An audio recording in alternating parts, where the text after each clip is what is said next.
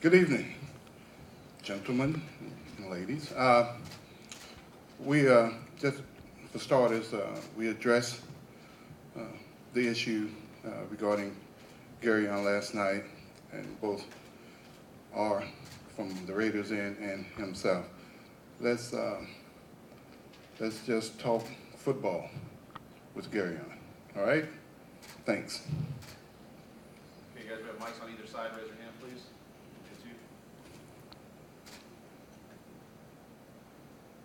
How's it going, Gareon? KyleRaiders.com. So, you were a captain at Ohio State. Can you talk about your leadership ability a little bit and what you're going to be able to contribute in the locker room? Yeah, I was a captain this past year and the leader of the secondary, and I felt like I earned that right through experience and just how I handle myself on and off the field. A lot of the young guys looked up to me, and they always came to me for questions, and that's how it was when I came in. A lot of the older people like Duran and Roby, they showed me how to be a leader in the secondary room, what to do on and off the field, in the weight room, practice habits, games, just leading by action mostly.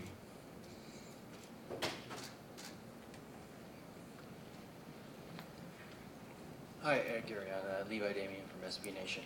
I noticed you had hooked up with, you had a few words with Sean Smith on Twitter the other day.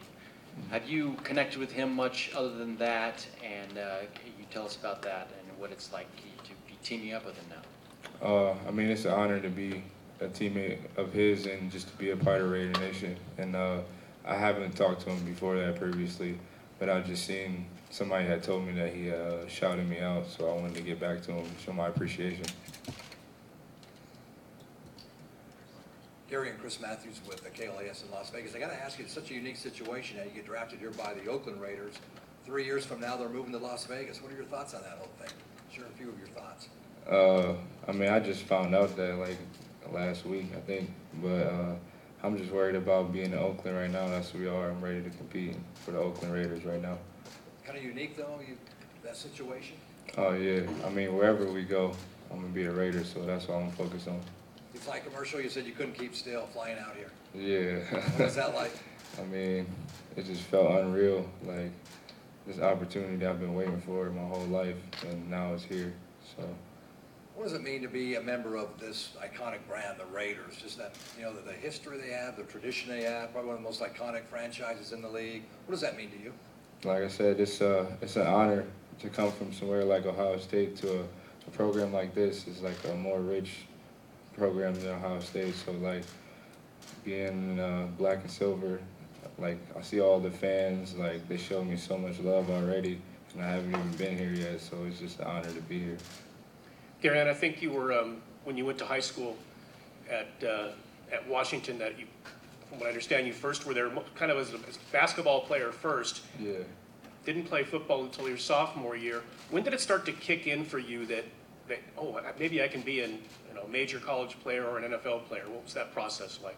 Yeah. I mean, Massillon's a football town. Yeah. So it's kind of like a mini Ohio State. All the fans and.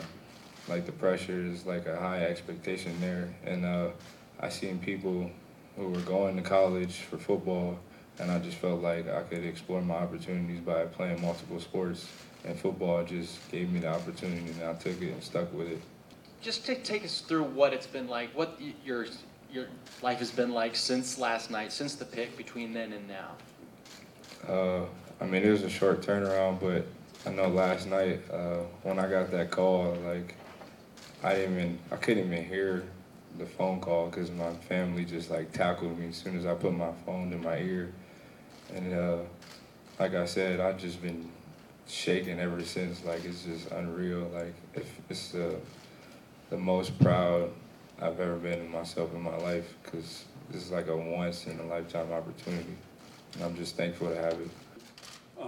Reggie, don't punch me, but what have you learned in the last week about everything? You said off the field you learned stuff, right? Yeah, it's to keep faith, always have a tight support system, and just trust in yourself and never lose faith. Thanks.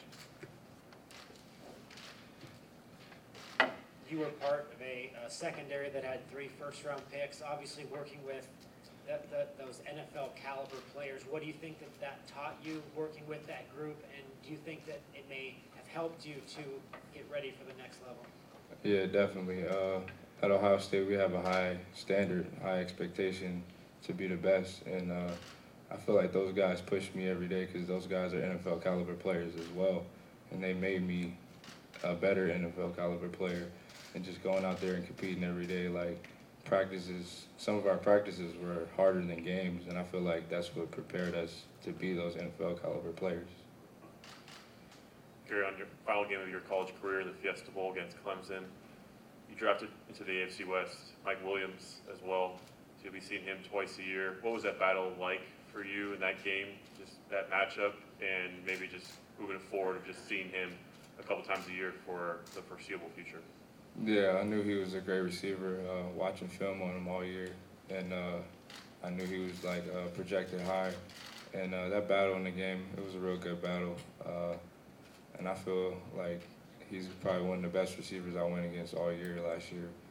Props to him, but I'm always going to compete against him, and I look forward to seeing him again. Gareon, I read where you played in the, I believe as a freshman in the championship game against Michigan State, and had a couple rough plays, and Eli Apple came back in, and that since then you talked to younger players about that experience, about what it meant to to bounce back, and what did that do for you? I feel like it changed my whole career around because I kind of lost self-confidence, and I feel like my coaches and my teammates were really the ones who helped me in that situation, because no one like better than no one talked bad about me like during the game while it was happening. They were all cheering me on, and I felt like they had that much confidence in me. I had to have that self-confidence myself, and I realized that after that game, and that's what turned my career around. Do you think now that you're a Raider that Charles Woodson will forgive the fact that you decommitted Michigan to go to Ohio State? Hopefully.